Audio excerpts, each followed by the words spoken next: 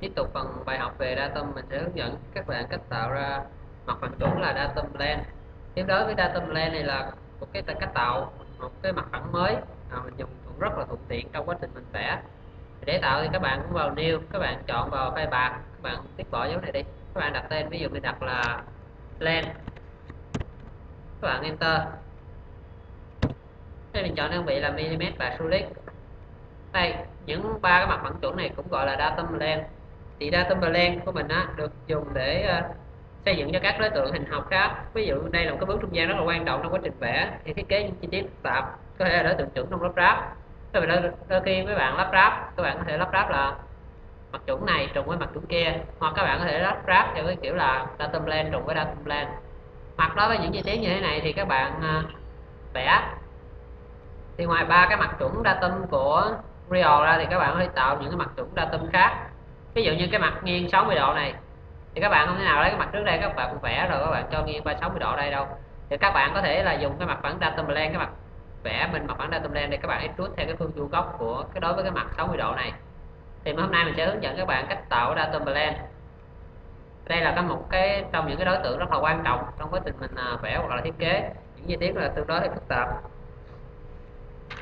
Đầu tiên đó mình sẽ gọi cái lệnh datum plan ra, thì để thuận tiện thì mình sẽ vẽ một cái khối extrude như sau. Các bạn tiếp vào lệnh extrude, các bạn vẽ ở đây mình dùng lệnh line mình vẽ.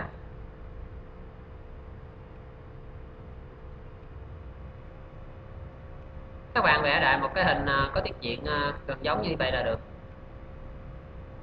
Về kích thước thì các bạn không cần chính xác, các bạn đây bằng tiết ok. Ở đây ví dụ mình cho extrude ra một đoạn như đây luôn. Đây, lúc này các bạn thấy datum plan đây. Giả sử bây giờ mình extrude mặt phẳng chuẩn này, mình muốn dời vô đây, mình muốn tạo thêm một cái mặt phẳng ở đây để mà vẽ chi tiết. Ví dụ ở đây mình muốn có một cái lỗ rỗng nằm trong đây, tạo cái lỗ rỗng nằm trong đây. Các bạn không thể nào chọn mặt phẳng ngoài đây, các bạn extrude rồi nó vô đây được. Thì lúc này các bạn sẽ tạo một cái plan đi vô chính giữa của cái hình này. Thì để áp dụng đó thì mình sẽ hướng dẫn các cách tạo mặt phẳng chuẩn plan, và đây là cái bài tập mình sẽ áp dụng. Hoặc mình sẽ tạo cái datum plan nghiêng góc 60 độ để mình vẽ cái chi tiết này.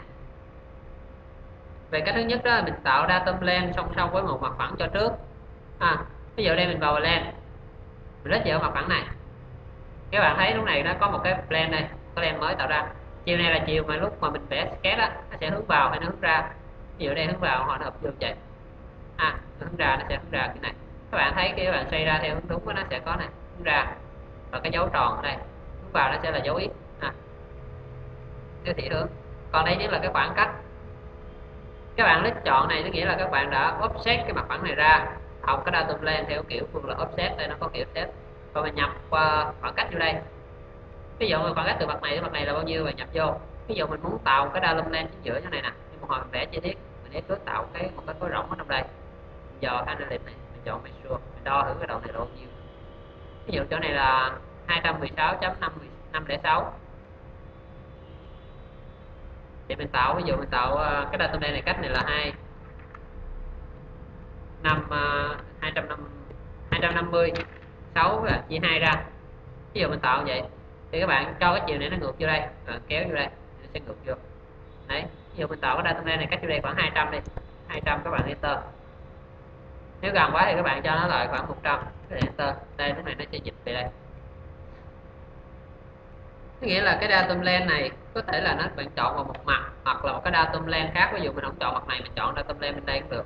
Rồi mình nhập cái khoảng cách ở ô translation này, là mình nhập cái khoảng cách, hoặc là mình dùng cái ô màu trắng để đây để mình kéo nó để mình định hướng khoảng cách luôn. Các bạn cũng có thể nhấp nút bên đây để mình nhập khoảng cách vào. Ví dụ ở đây mình 100, nhập ở đây 100, thì ở đây số đây với số đây nó tương tự như nhau. Còn menu property ở đây là nó thể hiện cái tên thôi, giá trị delay ra mình lift chịu lại đây, chịu đây thôi, mình lift lại thôi, không sao hết. Mình click ok thì mình sẽ được cái datum plan mới và nó hiển thị ở đây. Lúc này các bạn có thể dùng cái datum plan này, các bạn tạo một cái khối nút mới. Thì lưu ý các bạn khi các bạn tạo này, các bạn có nhìn bề ngoài thì nó vẫn là cái này, nhưng thực chất khi các bạn vẽ, ví dụ mình vẽ ở đây, bạn tiếng ok thì cái khối này là nó bắt đầu từ ở trong đây, nó bắt đầu ra. Ok, các bạn nhìn kỹ ha, bắt đầu từ cái mặt plan của mình nó bắt đầu ra.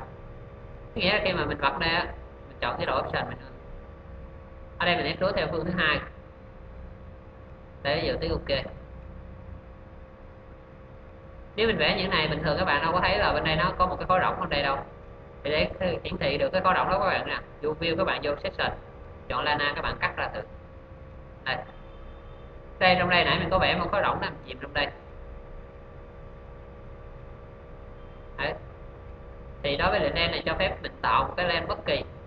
Đây là cách tạo thứ nhất, đó là tạo plan, tạo cái len song song với một cái mặt phẳng cho trước. Cách tạo datum len thứ hai đó là nó đi qua hai đường thẳng hoặc hai trục song song. Mình ví dụ mình click vào lệnh len datum len, mình click vào đường thẳng thứ nhất. Khi click vào đường thẳng thứ nhất á, thì cái len này nó có thể là xoay quanh cái đường này.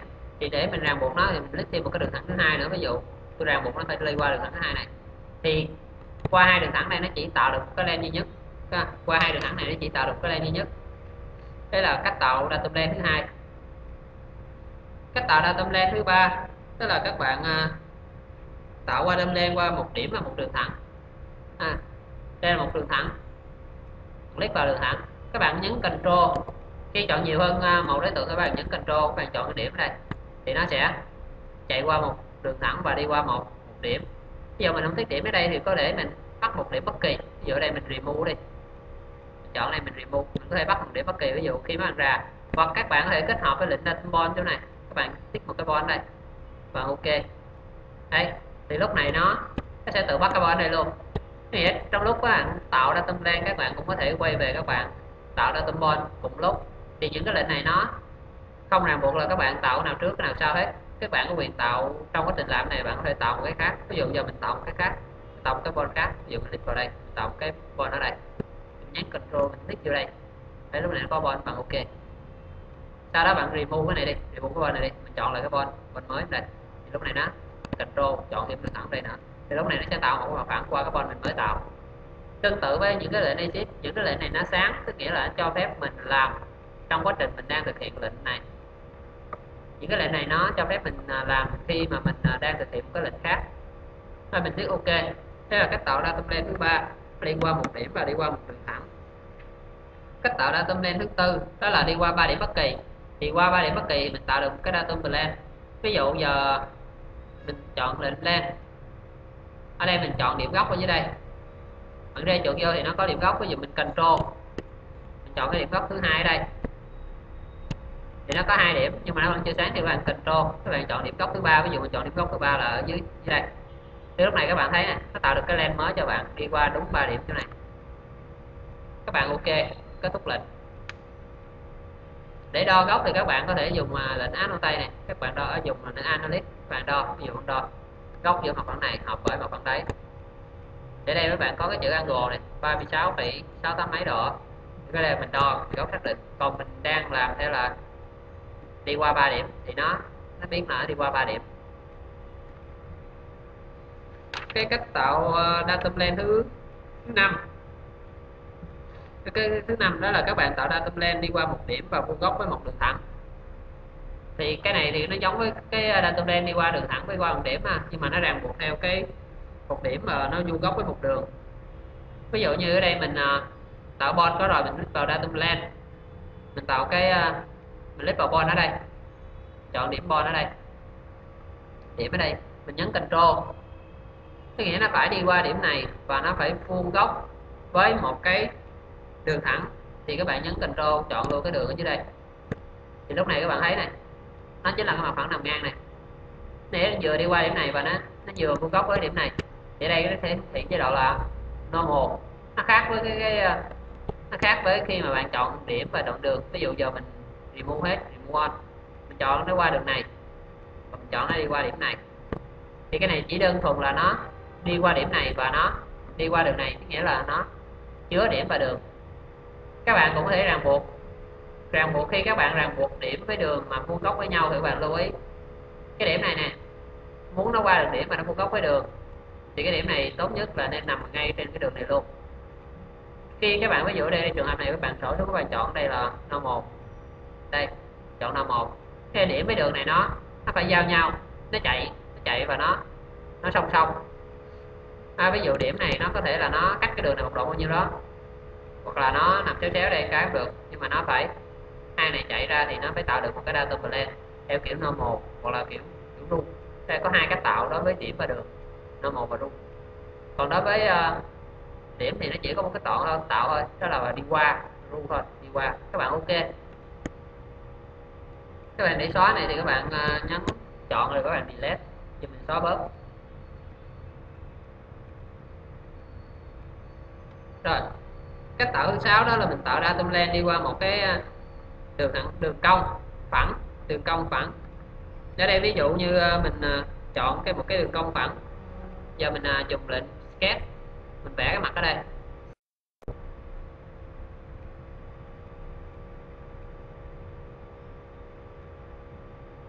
Mình vẽ dùng lệnh F-line vẽ.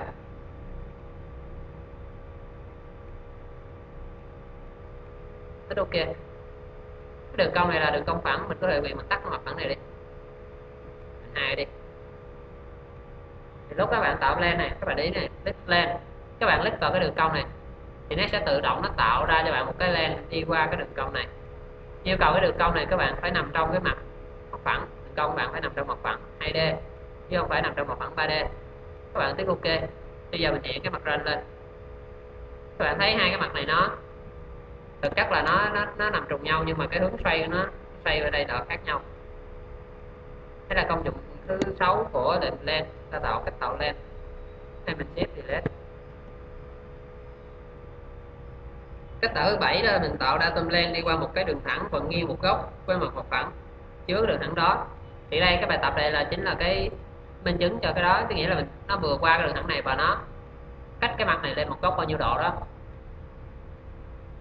Ví dụ ở đây mình tạo một len, nó phải đi qua đường thẳng này, đồng thời nó hợp với mặt phẳng này một góc. Ví dụ mình nhấn Ctrl, khi chọn nhiều hai đối tượng mình nhấn Ctrl, và cái bên đây là cái hướng, các bạn qua display các bạn flip lại. Đây là cái xác định cái góc quay. Các bạn lưu ý điểm bắt đầu là phương nó nằm ở đây, cách qua đây thì các bạn lưu ý. Ví dụ mình muốn cách góc này là 30 độ mà ở đây nó đang là 150 thì chỗ này mình phải nhập lại là đây là 150 độ. Tại vì nó so từ đây qua đây thì cái góc này là từ đây qua đây là 180, mình phải trừ góc này ra là 150. Còn giả sử các bạn muốn đảo chiều lại, đây ví dụ mình muốn nó hợp cái góc cũng từ đây qua đây, nhưng mà giờ mình đang xoay chiều dưới đây thì các bạn lưu ý khi các bạn xoay đứng như vậy, khi các bạn xoay ngang vậy thì nó là 180 độ, thì các bạn cũng phải xoay để ngược lại về, nó vẫn là 150 độ để góc này đúng là 30 độ. Đây là cái hướng xoay cho các bạn. Đây là hướng xoay, các bạn có thể xoay qua đây, bạn xoay qua đây cũng được, hướng xoay. Sau khi xoay xong thì các bạn click ok, bạn ok. Đây là cách tạo thứ 7 dành cho datum len. Còn cách tạo đây là 7 cách tạo cơ bản và được sử dụng nhiều nhất trong cái cách tạo datum len. Mình cũng đã giới thiệu cho các bạn về cách tạo datum axis, datum point và datum len. Những cách tạo datum len mình cũng đã hướng dẫn hết, và bây giờ mình áp dụng, mình vẽ thử cái bài tập này. Thì để vẽ bài tập này các bạn dùng cái khối extrude ở dưới đây, vẽ cái khối extrude dưới đây trước. Các bạn có thể dùng khối extrude. Thì ở đây các bạn chưa học lệnh rao, tức nghĩa là lệnh vo góc, thì ở đây mình chỉ hướng dẫn phần căn bản trước, là không có sử dụng lệnh rao. Mình chủ yếu là mình tạo được cái khối trên đây là được. Thì ở đây mình vẽ cái hình chữ nhật dài 133, rộng 16, rộng 76, 133 rộng 76. Các bạn extrude xuống. Đây mình delete hai chi tiết này đi. Ok. Các bạn vào lệnh extrude, các bạn chọn mặt ra, các bạn vẽ. Các bạn chọn lệnh rectangle có tâm chính giữa, các bạn vẽ. Ví dụ đây là 133, các bạn enter. Từ đây qua đây các bạn là 76, các bạn enter. Đây 76, 133, 76, các bạn extrude xuống chiều là 38. Các bạn có thể extrude xuống 38, hoặc các bạn có thể extrude xuống cái độ dài khoảng như đây cũng được. Các bạn extrude cái chi tiết này xuống 13, các bạn enter.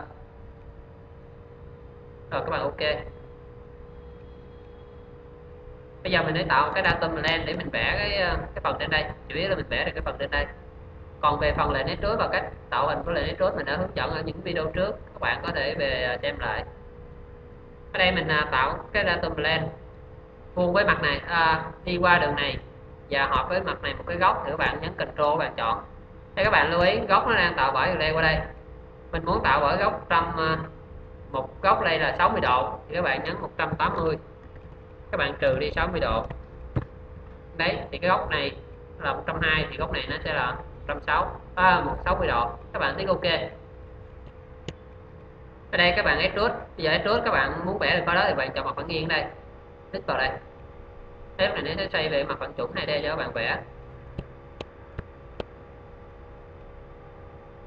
Ở đây các bạn có thể click reference, bạn xoay đây một click reference, các bạn chọn cái đường này để tạo một cái đường reference chuẩn, sau đó là sketch view để xoay nó về mặt phẳng chuẩn các bạn. Lúc đó bạn được hai cái đường gia tâm đây. Lúc này các bạn chỉ cần việc vẽ cái biên dạng hình này nè. Đấy là từ đây lên đây là 30 với MR22. Các bạn vẽ, giờ đây mình dùng lệnh line mình vẽ, hoặc là dùng centerline mình giống ra luôn, mình đối xứng mirror, đây mình dùng vẽ lên.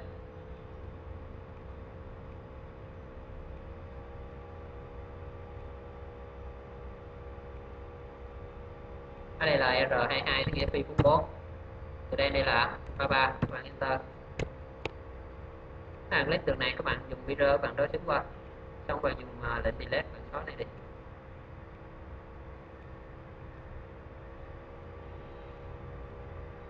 Đây tích OK. Khi tích OK các bạn thấy này, đây cái mặt này nó đang nghiêng đây, mà khi các bạn extrude xuống vậy thì nó sẽ bị giữ đây. Thì mình đã có hướng dẫn trong lệnh extrude thì có chọn cái chế độ là net to select, nghĩa mình chọn cái mặt phẳng cần chiếu tới là mình chọn mặt phẳng chiếu tới đây. Thì lúc này nó chỉ chiếu tới mặt phẳng này thôi chứ nó không có chiếu xuống nữa ha, nó không có chiếu xuống dưới tới dưới. Ở đây các bạn tích OK. Tương tự để vẽ, khi đã vẽ được một mặt ở đây thì khi bạn extrude, ví dụ mình extrude được, chỉ còn mình click vào mặt này thôi, hoặc mình click vào mặt đây, tại vì hai mặt này bây giờ nó trùng nhau rồi. Đấy thì nó sẽ xoay về mặt như thế này cho bạn vẽ. Lúc này mình chọn cái chế độ circle đây. Đấy, ví dụ mình vẽ đại một hình tròn như vậy, nó mình tích OK. Mình cho nó cũng chọn chế độ này, nhưng mà lúc này mình chọn chế độ round, mình đảo chiều cái tên xuống, cắt bỏ vật liệu đi. Lúc này nó có bạn cái lỗ đây.